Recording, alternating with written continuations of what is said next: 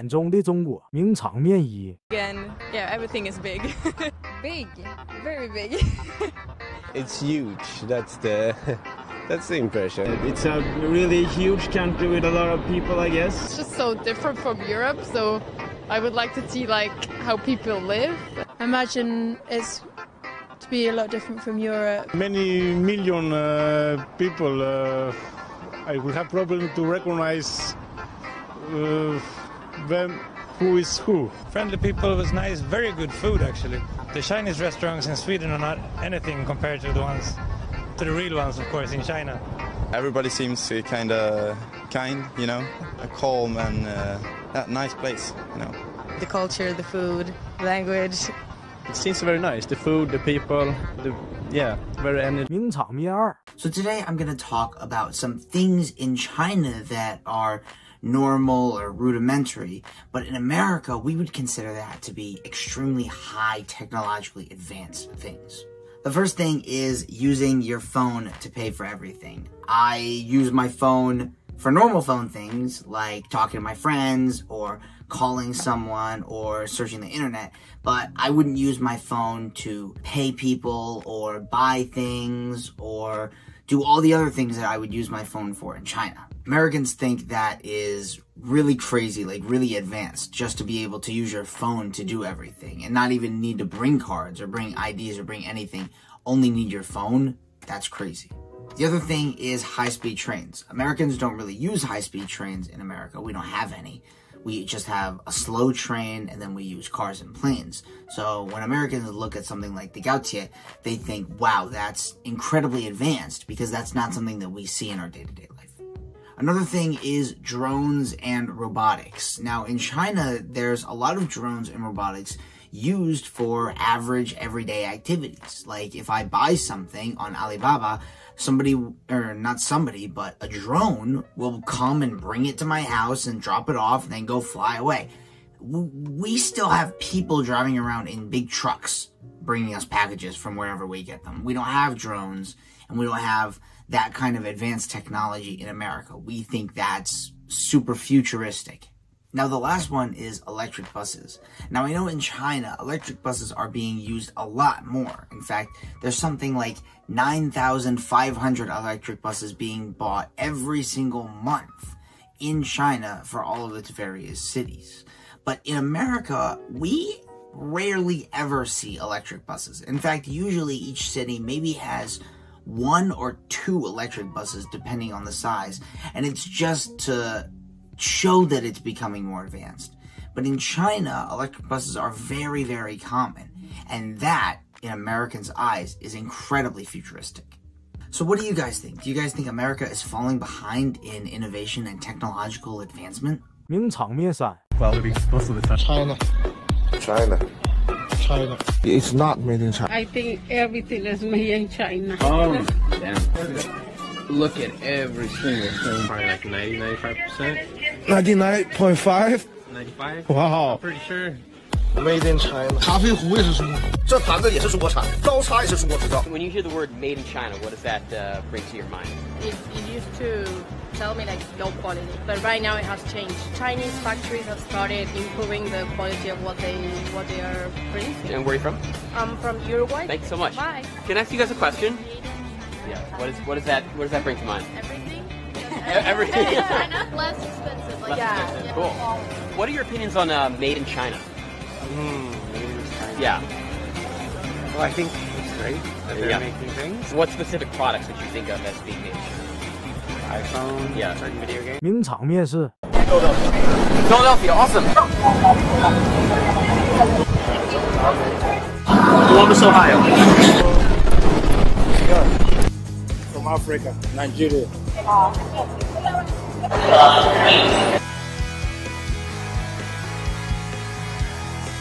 I believe it.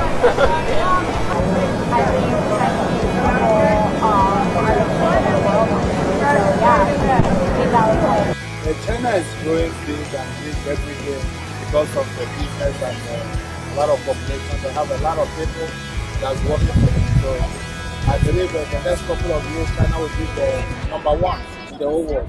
America needs to get on track. America's got to get on track. If we don't get on track, then we're going to be second best. By Trump, we're already the second best, so we got to get him out of here. We got to get people in here. That's what make us first.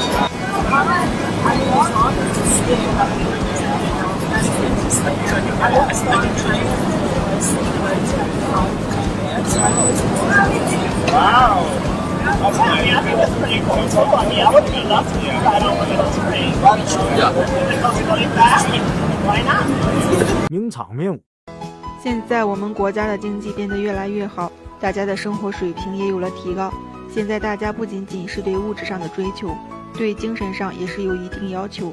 比如在假期期间选择出去旅游，旅游是一件非常愉快的事情，让人忘记烦恼，而且还能够大开眼界。现在出国旅游对很多家庭来说也是很容易实现的。大部分人出国旅游的时候会选择东南亚地区的国家，而有的人会选择去美国。美国是世界上最发达的国家，而我们中国仅次于美国。相信大家非常好奇美国人是如何看待中国的。而关于这一个问题，在美国街头采访的时候被问到，美国人表示对中国不怎么了解，没有去过，只是在新闻中有看到过，感觉中国发生了很大的变化。也有部分美国人表示非常喜欢中国，也喜欢去中国旅游。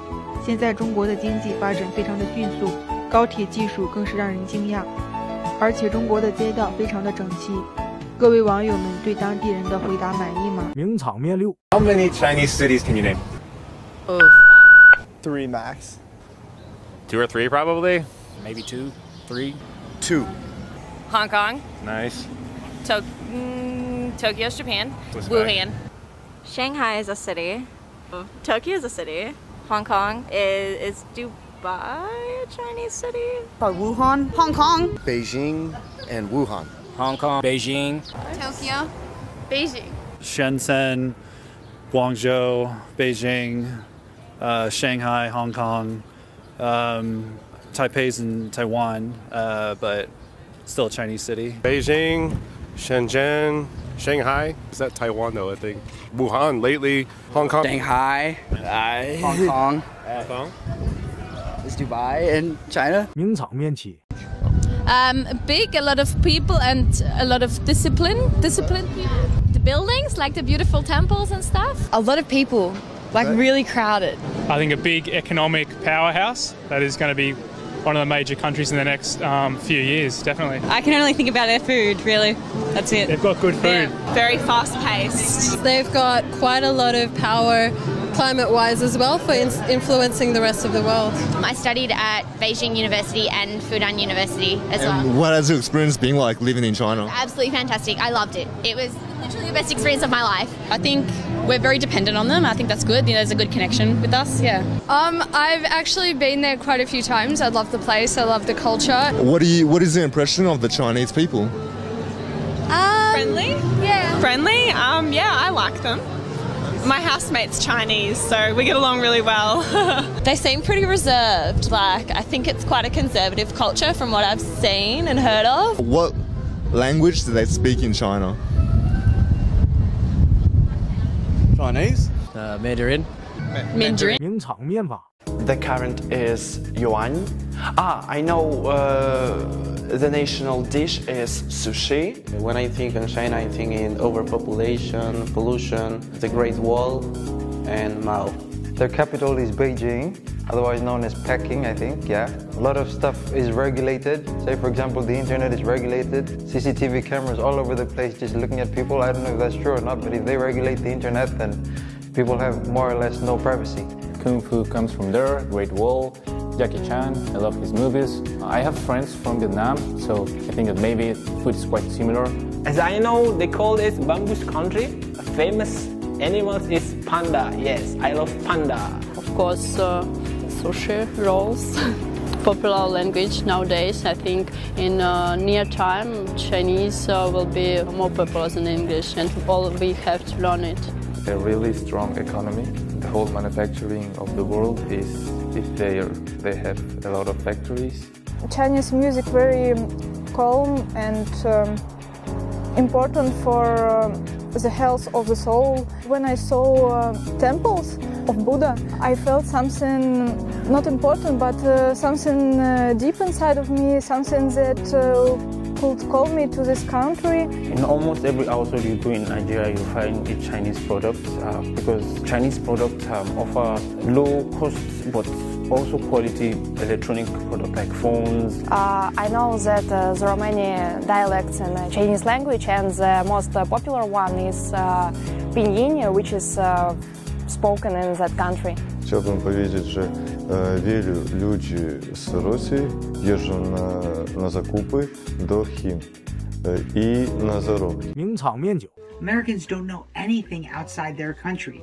They ask because they don't know, not because they think it is true, so then they ask.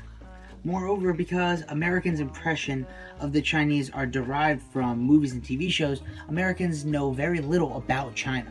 A lack of motivation to know is because Chinese is too difficult to learn. Chinese is the most difficult language in the world because it's just such a difficult language. So it's really hard for Americans to understand China thoroughly. They really only know it through news and TV shows and other media. I think that most Americans don't have a good or bad impression about people from China because they just don't know enough to make an impression. 名场面时 The questions to ask people and to see what things about China they know.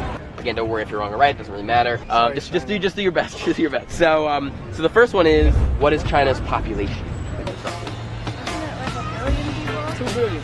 2 billion. 2 billion? A billion? Like 20 billion. 20 billion? A billion. And well over 1 billion people. 4 million? Yeah, a lot more than us. 1 billion? I like 10 million? I don't know. 10 million? Yeah. I'd say in billions. I would say Billion, okay. Yeah, I don't know, maybe 700 billion or maybe 750 People there, right? Yeah. 200 million? Billion? No, 200 is too much. Roughly 700 billion. 700 million? 1.5 is actually very close. 1.4. So 名场面时一 So have you ever been to a Chinese restaurant? Yeah. Yes. Yeah. Chef's Gallery. So what's your favorite Chinese food? Dumplings. Szechuan chicken. Mongolian lamb. Have you ever tried some Chinese food? Yeah. How about you? I was very good. I like Chinese food. I like Chinese food too. Yeah. Which is your favorite Chinese food? Mine is a sweet one, the Emperor Puff. I like noodles and stuff, and rice, like the classic, basic stuff. Yeah. Yeah, maybe, I don't know. My favorite food is the same like Lisa. Yeah. So have you ever been to a Chinese restaurant? Yes. Yeah, so which dishes is your favorite Chinese food? Oh, I like Peking duck. That's my favorite. I had that in Beijing and it was really delicious. So I like that. We've tried Chinese food before, yes. Yeah, it's really good. So which is your favorite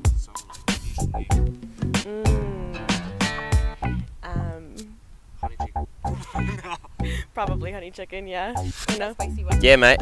Peking duck, love it. 名场面十二 In your own country.